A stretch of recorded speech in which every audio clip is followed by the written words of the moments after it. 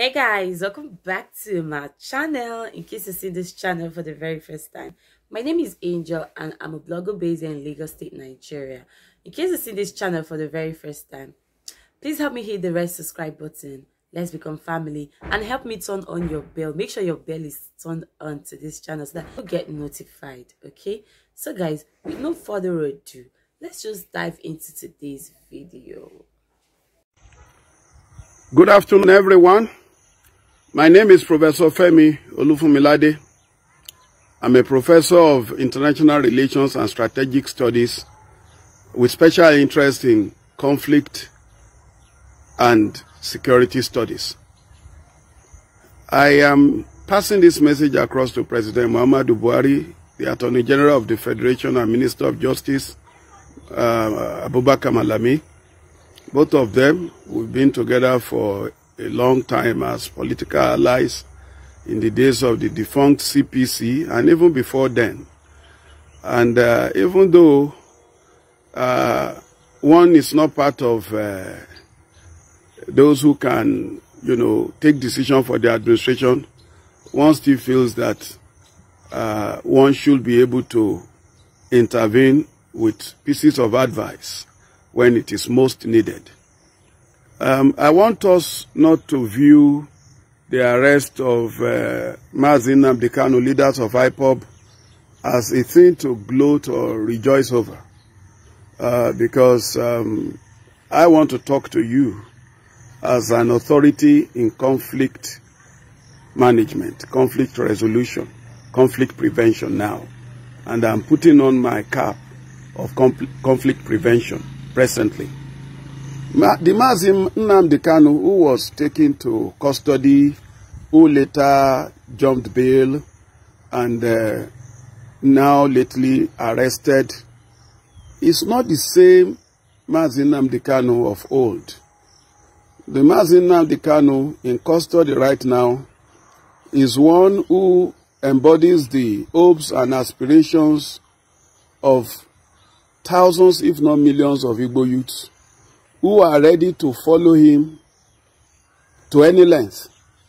And we have seen how he's been able to magnetize them to himself.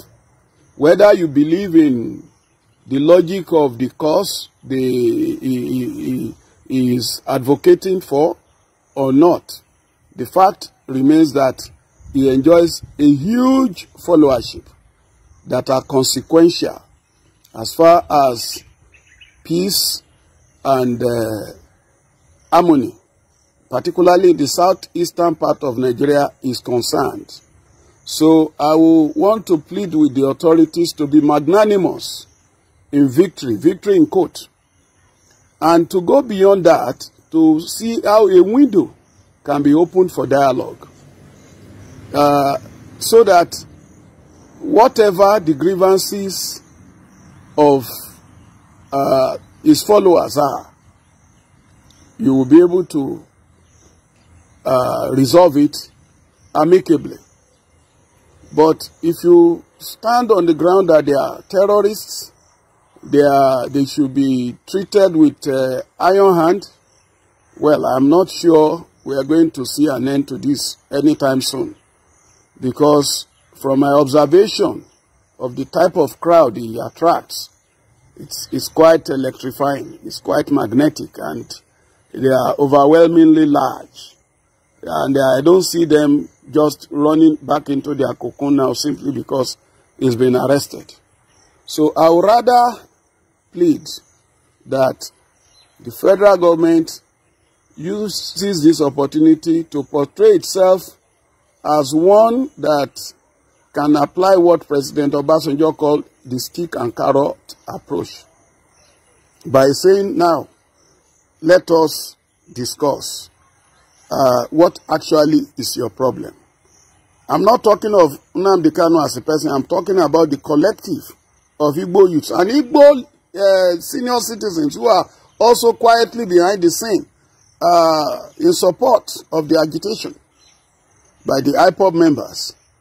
And I'm not talking about this alone. I'm also talking about Yoruba youths and elders who are also rooting for Dudua nation. And they run into their millions too. You only need to take a look at the crowd they draw each time they go on the street to protest locally and even internationally. So if anyone sits in a comfort zone and say, these are charlatans, these people don't know what, they don't matter. Well, it's like postponing the evil day. Because the caliber of Yoruba people that I have seen coming out to protest locally and internationally include professors, lawyers, engineers, top medical doctors, some of them first-rate medical consultants. And I'm not talking of a dozen crowd or a couple of hundreds. I'm talking of thousands, particularly in Western nations. So, President Muhammadu Buhari, this is the time for you to put any form of inhibition aside and open a door for dialogue. Don't let any of your aid, any of your assistants make this an occasion for passing across provocative messages on the social media. See what has happened to Nnamdi Kanu. You, his followers, you will see what will become of you. That will be terribly counterproductive. And I am not a soothsayer.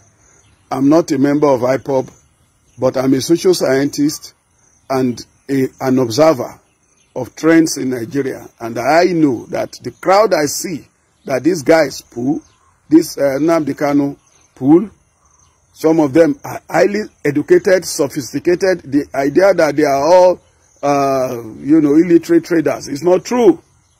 Some of them are highly placed people.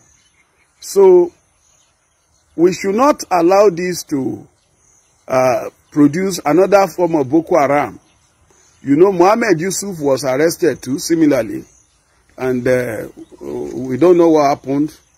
The next thing was to produce his corpse. And then it was like the end of Boko Haram had come. And then before you knew what was happening, an Abubakar Shekau was upon us. I don't want an Abubakar Shekau in the case of IPOB. I want whatever grievances IPOB members have to receive hearing at the presidential level. And after all, the Miyetti Allah, despite the atrocities its members are committing across the country, killing, maiming, destroying farms, and they keep talking and defending their people, they have not been taken to jail. Rather, the federal government is talking about reclaiming grazing routes for them. So in a way, federal government recognizes that they have some legitimate claims. And whether the method the president wanted to use to solve their problem is right or wrong, the fact remains that he gave them a hearing and he spoke in a way that will suit their nerves. Why can't President Buhari extend the same to all groups agitating? It's not just IPOB. In the east there, you also have MASOB before IPOB, and MASOB is still there. In Yoruba land, you have OPC and so many other groups that you don't even know exist. And then in the Middle Belt, the same thing. And the South, of course, you know of the Avengers, you know of the various groups there. So people are unhappy. A lot of people are dissatisfied. And it's not limited to Middle Belt and the South, even in the North. It's not everybody that is an establishment person. It's not everybody that is happy, even with the Buhari administration. It's not every Fulani that is happy. Why can't we have a national dialogue? President Buhari, a stitch in time saves 9. God bless every lover of peace and progress listening to this.